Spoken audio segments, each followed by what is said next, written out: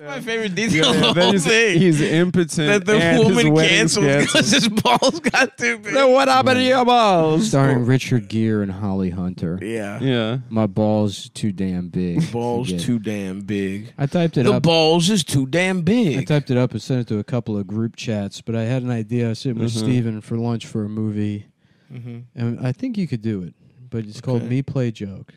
And it's, you got to get Matthew Perry. It's a romantic comedy. And it Me opens. play joke, okay. And Matthew Perry's like a kind of like a mid-tier, like municipal worker in the state in the city. Okay. And he's out to dinner at Kanji Village with some, friends from college and work, celebrating the death of his son.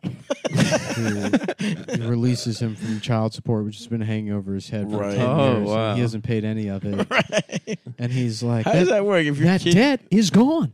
I don't know it, Wow. And so he's celebrating, and he's also 10 years sober because that's the drinking led to his divorce. And he's like, I can celebrate. He's like, fuck I can it. celebrate with You could a have drink. one. He's like, yeah, let me get around the sake, and they're like, this is a Chinese restaurant. He's like, Right. I don't fucking know the difference. Yeah, fuck you. And so at dinner, one of his coworkers is like a Vietnamese guy, and it's his mom's birthday or something. And he's like, he's like, I got to take this call, and he's on the phone, and he's like, and then Vietnamese, and then Matthew Perry's drunk, Right. and he hasn't been no. drunk in years, and so he's like, like making fun of, Right. and they're like, stop, what Chill, the fuck are dude, you the doing? fuck?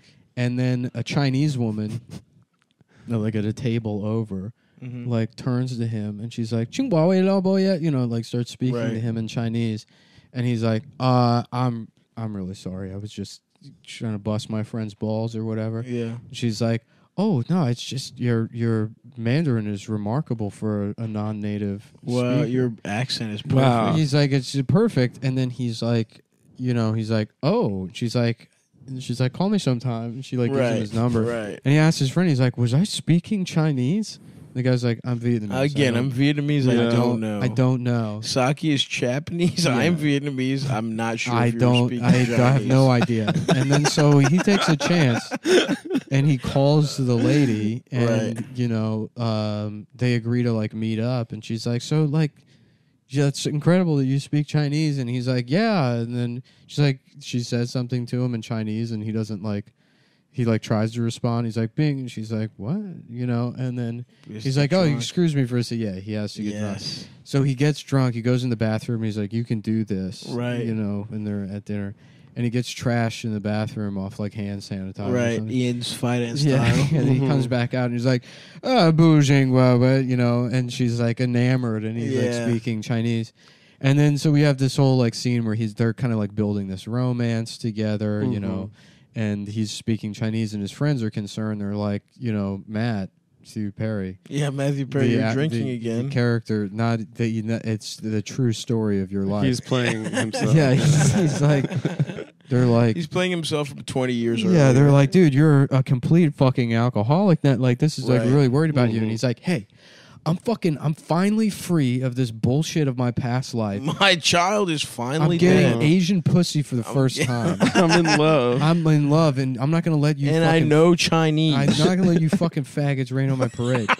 And they're like, it doesn't make sense that you're speaking Chinese or whatever. Yeah. And then so like the romance is building, and then one day he goes to her apartment to see her, and the apartment's like, he like knocks on the door and it just opens, and it's like completely empty.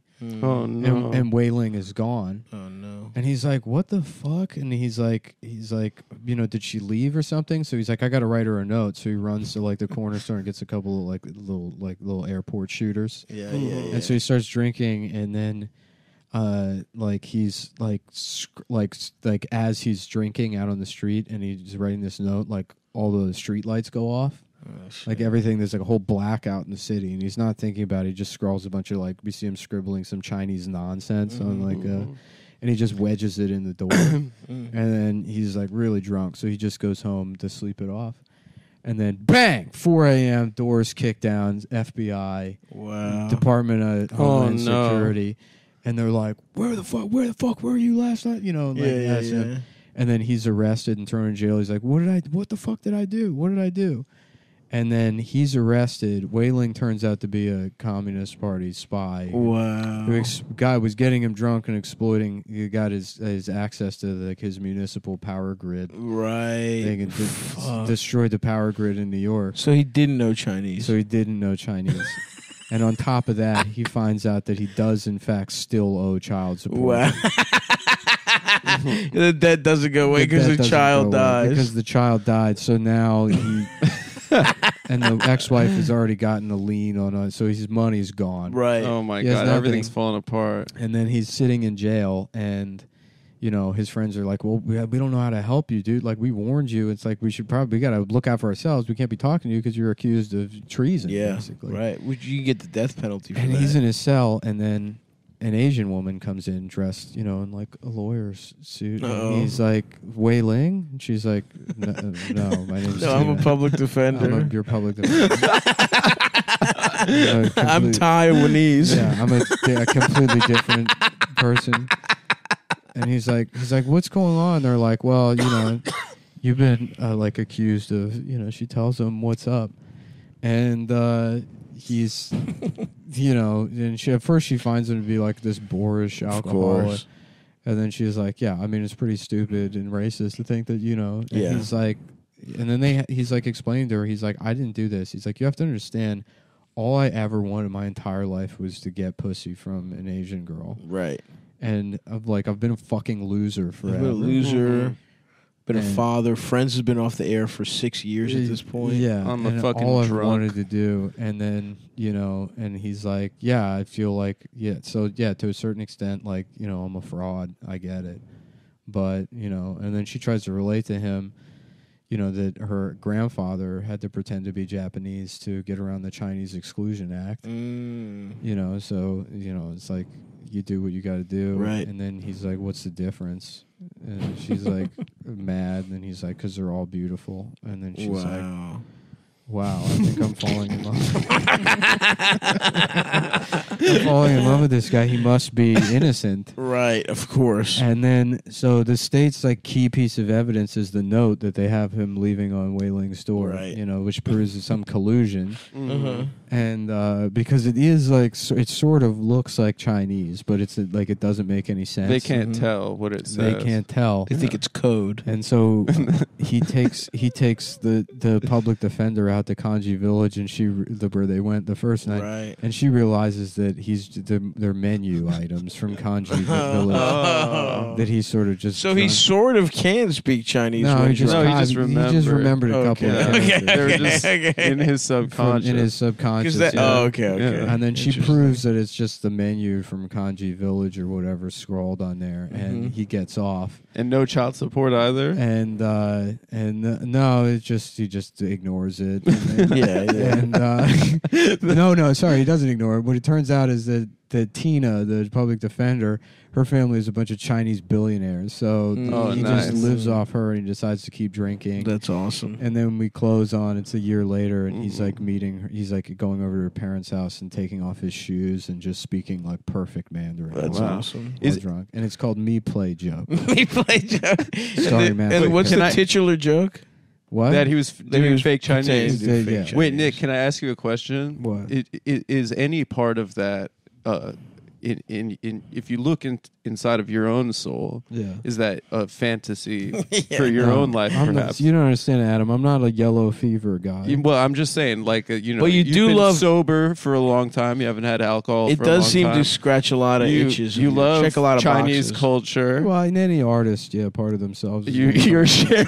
Certainly the part about falling off the wagon, and then the moral at the end of the story being that you should continue drinking. Yeah. Well, I mean, it's not that much different than the best part of your life is when you live with a Chinese family. And in this way, you could marry into it and be part of the family forever. Yeah, you don't have to be a mid-level bureaucrat like you are right now. Yeah. As this is a government podcast, of course, that we're working Of for. course. This is the government. This is the government. Show me your pussy. You must send pussy picture to vikramgovernment@gmail.co.in. Oh, fuck. That's good, man. Me Play Joke was good. So who are you thinking for like Sandra Wu and Aquafina? No. Sandra Oh. Sandra Oh. Yeah. I mean, No, there's just somebody named Sandra Wu, isn't there? Probably. Check the phone book. There's somebody named Sandra Wu. I made a post. Oh, hell yeah. I went on my phone and it's still Mimi Rogers' breasts. Oh, cool. You should make that your background. I might. Here's the poster for it. Nick, I think this is That's really good. This is an incredible 3-act film. I guess it's not. She's not an actress. So that's Tina, the lawyer. And Okay. That's Wei Ling. Wei Ling looks like a K-pop star. And that's Matthew Perry in the middle. Wow. Wow, she's really hot. Yeah. There's an actress named something Wu. John Woo? Constance Wu? I think maybe. That sounds right. Yeah, that's her name. Was she's She's pretty hot. I don't know. Wu Han. She's all fresh off the boat. Oh. Oh yeah, she is pretty hot. Yeah, what's up?